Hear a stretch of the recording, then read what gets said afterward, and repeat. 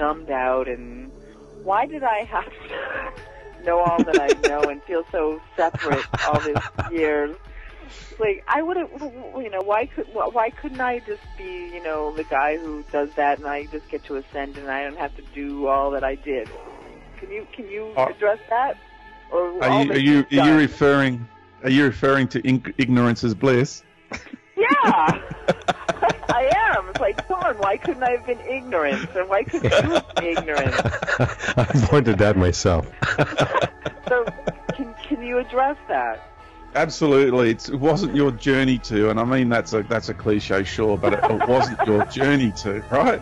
And the fact is that you're playing a very important role by having the responsibilities that you've undertaken to bring it to the people, to help spread the message, to be a conduit, to broadcast.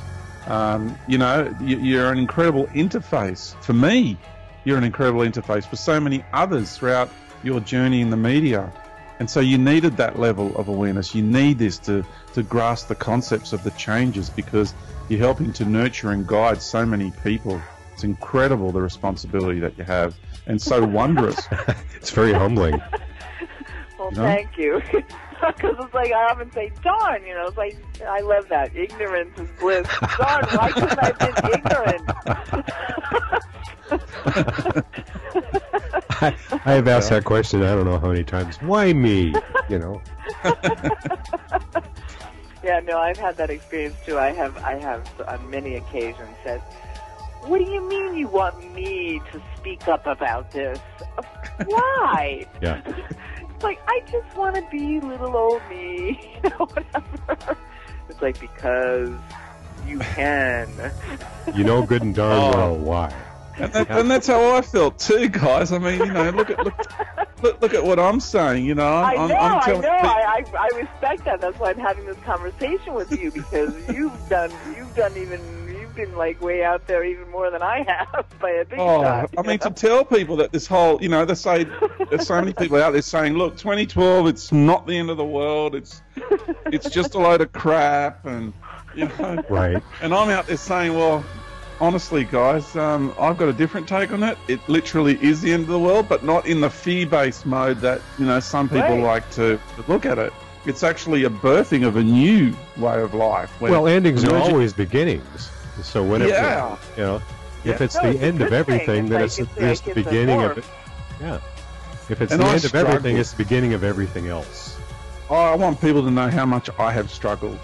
And then, to be going into these other realities and to have meetings in the fifth dimension, and then to come back, and then to be going on to be taken into an underground base, and then to come back. And, my life just kept having all these experiences, and each time I was having the experience and understanding why I was having them. And it was all to do with what's going on here.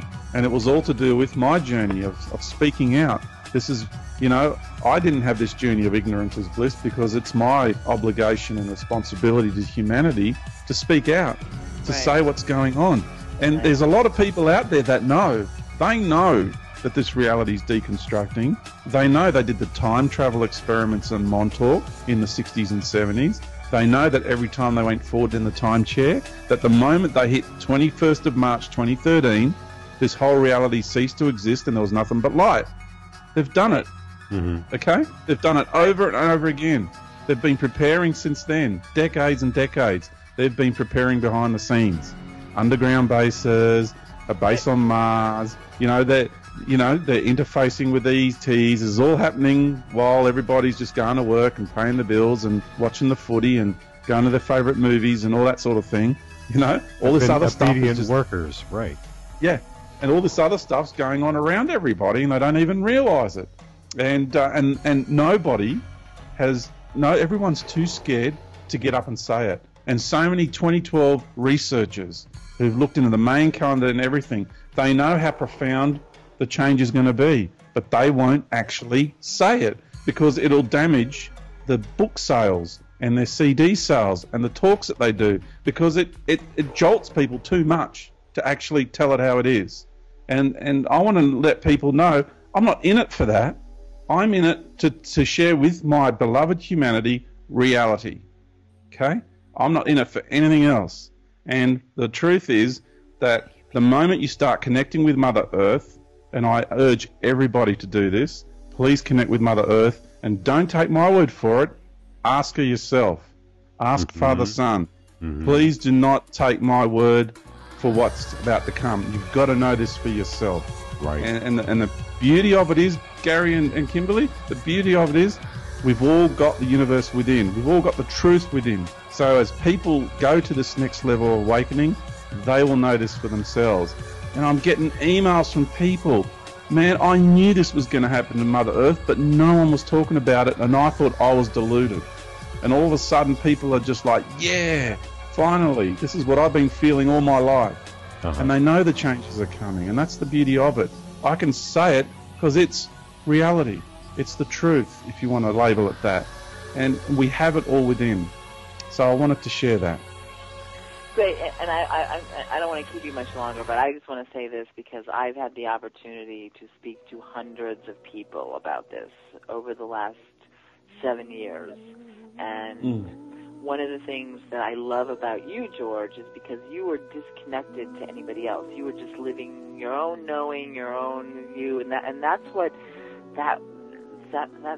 drew me to you and your message, because your message was in sync with hundreds of other people who have the same message, and my own inner knowing. It's not just what others have to say, but it's my own inner knowing about how things were progressing and where we were going. Your message was in sync, yet it was not influenced by anyone. You know? Right. Yeah. And I know others, and so and as I've had the opportunity to speak to hundreds of people, and I've said, hey, do you know this person? And they say, I never heard of that person. Do you know that person? Never heard of that person. And that was just so fascinating to me, because I'm in a position to present these hundreds of people and their knowing, being able to put it out to other people. And the biggest fascination to me was that you didn't know them, and he didn't know you, and they didn't know each other, and that was what, for me, was phenomenal, because you're all saying the same thing, and I'm saying the same thing, and we're in sync, and we never even discussed this before. And so it's so fascinating to be having this conversation and supporting each other in our own inner knowing, because that's what it's all about. That's what co-creation is about. It's like, wait a minute, I didn't just make this up. I'm not crazy. I'm not insane. And he thinks that, and she thinks that, and he thinks that. And that's what's so important in this time of evolvement. All these parallel messages, yes. Yeah. And there are times, that I will look outside and I'll be driving around and occasionally my mind goes, that's nuts. It's not going to change. Take a look. My mind does it because it's plugged into the matrix. Right. And honestly, folks, what I've shared with you today sounds nuts, crazy, deluded, right? Let's look at it from the mental point of view, right? I agree with you. It does. But my heart... Out there, yeah. But my heart... I can't, That's the key. That's it, right there. My heart is telling me this is so cool, and this is so fascinating, and look, George has this to say, and Bruce has this to say, and Greg has this to say, and David has this to say, and I can list names, and you guys never even crossed paths before, and it's like, no. Yes, and I have this to say, and that's what just totally fascinates me. But yes, I often go to the place, what am I, totally nuts? No, I can't be, because George says the same thing, and David says the same thing. So thank you for being a voice and speaking out. Yes. Even when there's an aspect boldly of stepping you. forward out of your closet and coming forward with what you had to say. Absolutely. Well, this has been great fun, as always. Yeah. Thank you, George. I've loved it. I love you guys, and I love you, brother. So happy to be. It's so happy to be back. I really, really appreciate it. Yeah. Yeah, it's family. And I